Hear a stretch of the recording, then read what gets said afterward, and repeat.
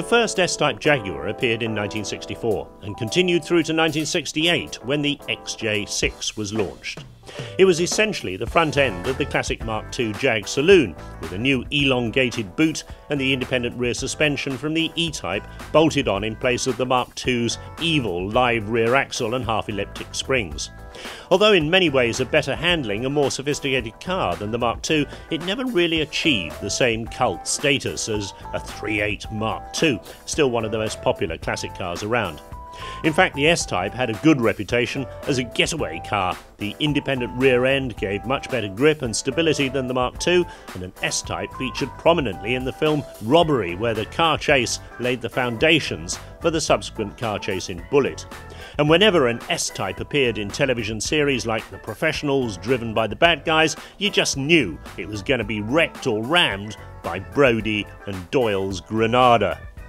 The launch of the XJ6 marked the end of Jaguar's sports saloons, and the company hasn't ventured back into that territory until now with the launch of the new S-Types. Cynics might say it's not a proper Jaguar. Ford ownership of the company has resulted in the use of a modified Lincoln floor pan and drivetrain. However, it's very Jaguar inside, and the exterior styling certainly harks back to the styling cues of the 1960s. Although the finished result is very close to the new Rover 75. The S-Type enters a fiercely competitive market, and one that's been traditionally very lucrative in the UK, at least for motor manufacturers. However, with the realisation slowly sinking into the buying public consciousness that we really do pay over the odds for our cars, especially in this class, it might not be quite such a profitable sector in the future. There's no doubt that it'll be a very important new car for the company. Jaguar say it will double their sales by next year, with 40% of the S-Types going to the States. Jaguar also say it's their first V6. The car comes with a 3-litre V6 or a 4-litre V8.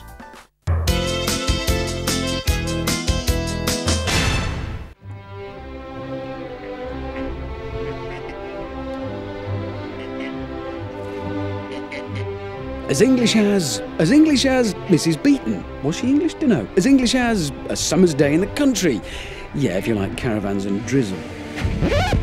But it's not actually English anymore. Then again, we can't claim a world dominance of cricket anymore either. So let's ignore the nationalistic bit and simply say it has a fine pedigree.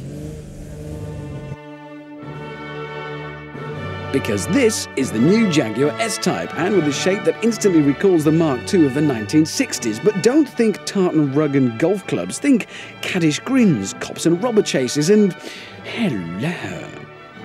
Of course, it was easier for Jaguar back then. They just built a better, faster and prettier car than everyone else on the market.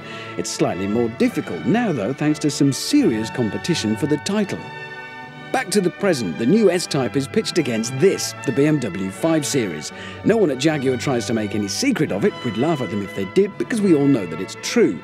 The BMW is the benchmark in the class. Sleek, smart, ruthlessly efficient, it never puts a foot wrong. When faced with such clinical and cold opposition, what can our tweedy friend do?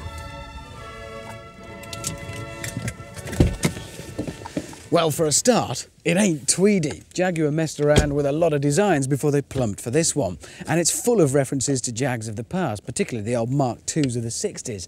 If you look at the grille shape and the headlamps, the whole of the snout in fact, it's all very dramatic stuff, particularly with this up-curving line running the length of the profile of the car, all of which makes it all the more surprising. When we open it up, take a look inside and... oh, well, there's absolutely no sense of occasion to match the drama of the exterior of the car. There's no outstanding feature. It's Euro blandness. There's nothing wrong with the interior, I'm sure, and I don't doubt the quality of it, but, well, it just does nothing.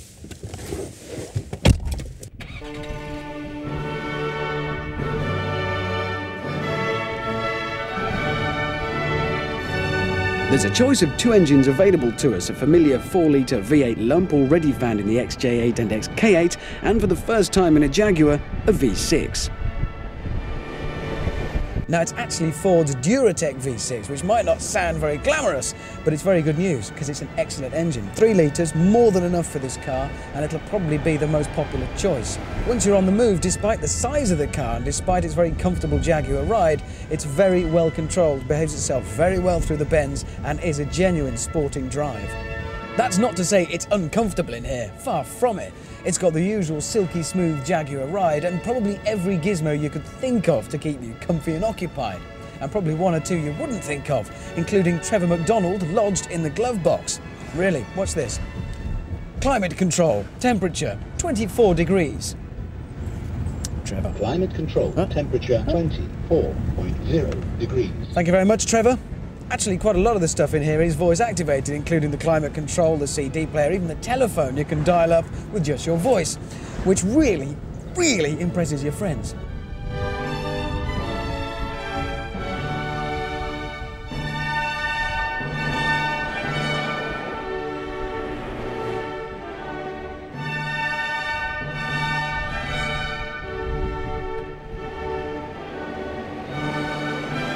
The English have a reputation for demonstrating little eccentricities. No one bats an eyelid at the sight of an Englishman leaving his castle dressed in a tutu, wellies and a plastic tam o' shanter for the annual haggis hunt. They know we do it, they know we're all mad. They know entire English villages wake up on festival days to smear themselves in badger droppings and race naked through the streets on converted beds. But we do it all with a sense of style, and we do it all on purpose, and that's what makes it eccentric, rather than behaviour that leads straight to the comfy room with a jacket that does up at the back. But to get really nutty, you need to be landed gentry, and that's why Jaguar have for years been able to build a car that's bigger on the outside than a cricket pitch and smaller on the inside than a cricket box. Jaguar are posh, still, fact. Now let's see Hyundai try that. Jaguar hope to sell 50,000 S-Types a year, which will have some bearing on the car's status. It certainly won't be a rarity, and that, coupled to the affordable prices, means that any exclusivity is going to be hard-earned on the part of the baby Jag. Starting from £28,300 for the V6 manual and rising to £37,610 for the V8, it's certainly competitively priced. There's no doubt that when the folks at Jaguar readied the S-Type for production, they decided to err on the side of caution, probably for fear that any quirks on the part of the car would be misinterpreted as a failing. But it does mean that the result is, well, frankly, a little bit frigid. It lacks a certain amiable warmth and coziness that I'd like to have found there. The automotive equivalent, say, of leather elbow patches on a £700 smoking jacket, which is a shame. When I reviewed the BMW 5 Series for this programme, my only criticism, if it is a criticism, was that the car is almost too good at everything that it does. That the S-Type is very nearly as good, but still retains a little bit of the old hello, can only be in its favour. Sure, the 5 Series will never put a foot wrong, but you can bet your life, if the S-Type ever did, it would come up with a damn fine excuse. It's the most amazing revival since Tony Blair and the Labour Party got back into power. I'm talking about the return from the brink of extinction of Jaguar, that great British car name. And this is the very latest evidence of the return to glory days of E-Class, Inspector Morse's Mark II. This is the sensational S-Type. It's the hottest property in the motoring world today. I'm the lucky holder of the keys to this car, and I am looking forward to this drive like I haven't looked forward to a drive for a long time.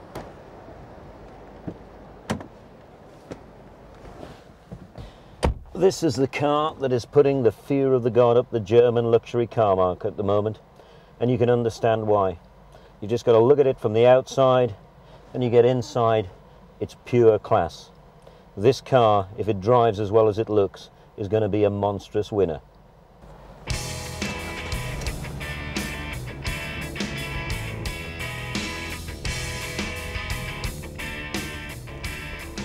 I'm driving the new Jaguar 3-litre engine because it's the first V6 Jaguar ever produced, and it's got the manual gearbox. Manuals were not a strong Jaguar point in the past. The other engine is the superb 4-litre V8 that's already got wide acclaim in the XK8 and the XJ. That in this car makes it a tremendously smooth motor. But I have to say that for me, the automatic is still the best Jaguar to have. The manual gearbox will appeal to the sporty drivers who like the involvement of changing gear a lot, but for me, Jaguar with this engine as well, automatic would be the one for me. Start and put the Jag through its paces, get it on some twisty, winding roads, and push it hard, and the handling does everything you'd expect. It really does hug the road well. It copes well with any type of sort of deviation in the road surface. This is a Jag that can be hustled. Pricing's also pretty competitive. You get a starting price with the 3 litre at 28,600, and you go up to a top of the range 37,600 for the 4 litre SE. The big thing about the S-Type is that it's going to lead an all new generation of Jaguar cars, which is going to see Jaguar triple its production from 50,000 to over 300,000 in the year 2002, 2003, which is unbelievable a few years ago. And that's going to mean one thing: serious problems for the German boys.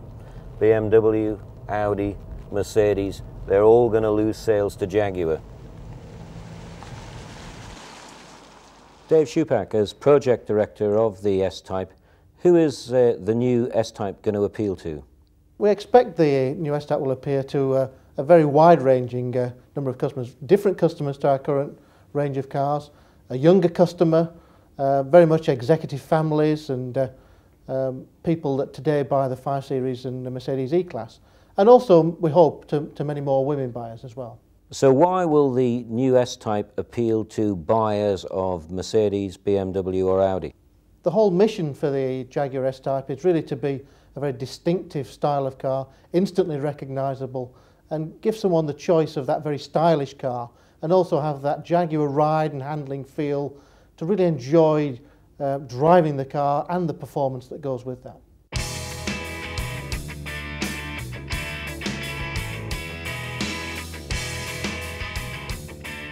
Think Jaguar and you instantly think style. When it comes to blending wood and leather, nobody can quite match us Brits. They've all tried, but when it comes to a touch of class, Jaguar are showing the rest the way.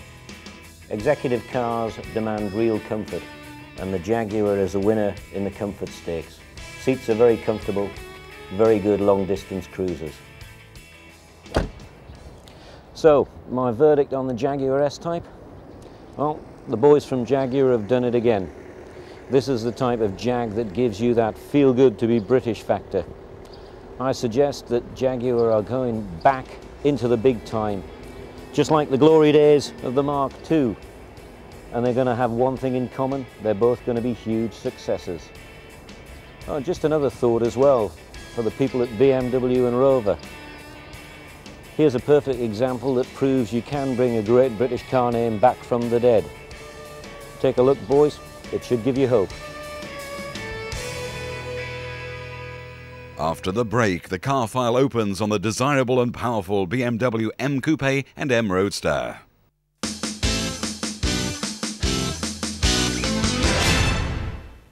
B, M and W. 3 letters that sum up the quality and performance you get from the pride of Bavaria. But of course, if it's real driving excitement you're after, then you'll be looking for an extra letter on the back of your BMW. It is, of course, the letter M, telling you that this BMW has come from the company's motorsport division. Now, it no longer just looks after their racing interests, but in recent years has found a new hobby: tweaking and tuning your average BM and turning them into supercars. First off the block for the ultimate in makeovers was the M3, hot on its heels the M5, one of the most extreme sports saloons ever. The 3rd generation M5 out next summer promises absolutely blistering performance, with its 5 litre V8 developing an incredible 400 brake horsepower and catapulting the 5 from 0 to 60 in 5.1 seconds. But as I said, that's next summer. Let's get back to the here and the now, because these are the keys to a rather special BMW that carries the letter M. Now, from certain angles, you may well think you've seen this car before. The flare of the wheel arches, the swell of the bonnet could lead you to believe that this is the M Roadster. But on closer inspection, you realise that this is in fact a very different beast. This is the M Coupe. The car to silence any of the critics who claim that the Roadster just wasn't butch enough. The M Coupe is packed with more testosterone than you'd get on a night out with the Chippendales. And personally, I think its curves and bulges are far sexier than anything those lads have to offer. This is the kind of car you can't ignore.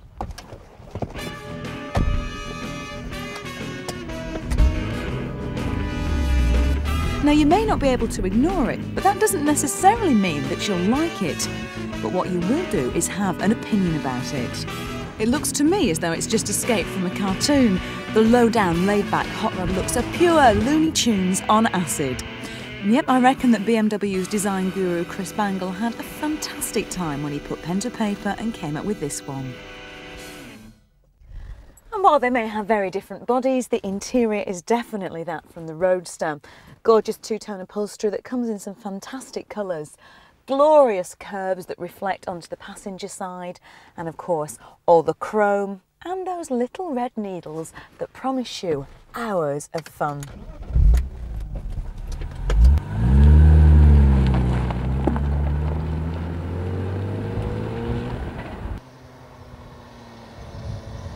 Now in the coupe there is of course plenty more room in the back for all your bags than you'd find in the Roadster, but rather unsurprisingly the space inside the cabin is exactly the same.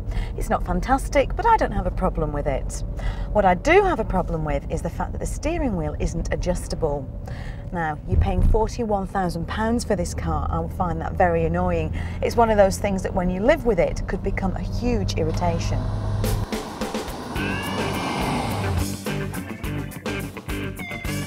But I still think it's gorgeous, and we haven't even got round to talking about the little letter M yet. And this is what you're paying the best part of 41 grand for. The tinkering and tweaking from the boys in the motorsport division have transformed this car into a chariot of the gods.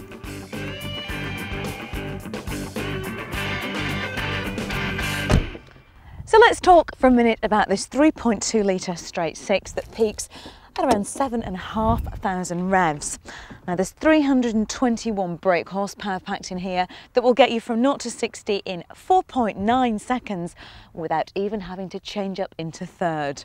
There really is a seemingly never-ending thrust of power coming from this engine that sounds absolutely incredible and just seems to go on and on until you reach 155 miles per hour and the limiter kicks in and spoils all the fun.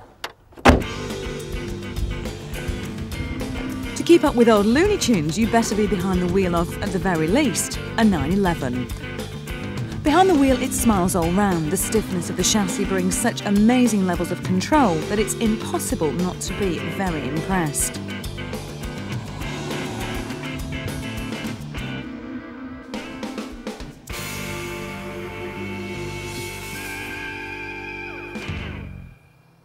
Now, if you're a real driving fanatic, you might long for BMW's wonderful sequential manual gearbox in here to play around with, but I'm sorry to have to tell you that it just won't fit. You're going to have to make do instead with an excellent 5-speed manual, which is, I promise you, it's still loads of fun. Now, I suppose the question about the M Coupe is, does the price tag justify the driving experience? I reckon yes, it does. It really is a fantastic car. And for me, the icing on the cake is its unusual looks. It does draw gasps, stares, waves everywhere that it goes. I just love it.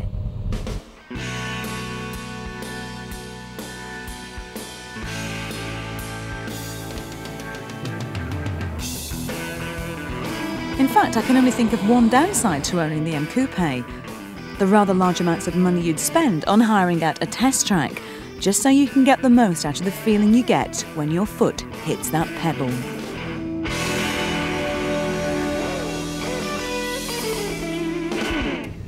Now, if you're a regular viewer to Men and Motors, as I certainly hope you are, you've probably noticed over the past year or so that one of our favourite cars has been BMW's Z3. We've driven it in 1.9 and 2.8 versions. We've been to the factory in South Carolina to see it being made. So before you start thinking, oh no, not another Z3, well, this is a special one. This is BMW's M Roadster, a Z3 that's been given the M treatment. You can see immediately that this is no ordinary Z3. Enormous wheels and tyres, particularly flared wheel arches at the rear. There's a very low front spoiler and these gorgeous chrome trims either side, plus mirrors and dials exclusive to the M Roadster. So you get exclusive extras on the M Roadster, as you should do on a car costing as much as this. More about that a little later though. Inside you get some rather unusual colouring designs on the seats, which also run through to the fascia, all rather functional rather than particularly attractive. You get air conditioning, heated seats and a power hood, which works exactly as it should do, very well. But the real difference you notice in this car is when you start the beast up.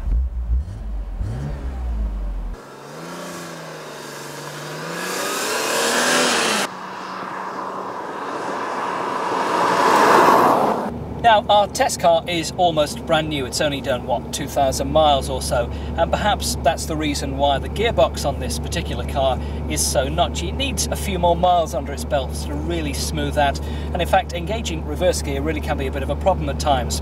The engine in this M Roadster is the 3.2 litre straight six taken from the M3. It produces 321 brake horsepower through those enormous rear tyres, and with no traction control, this is a car to be taken very seriously and treated with respect, if not a little bit of caution at times.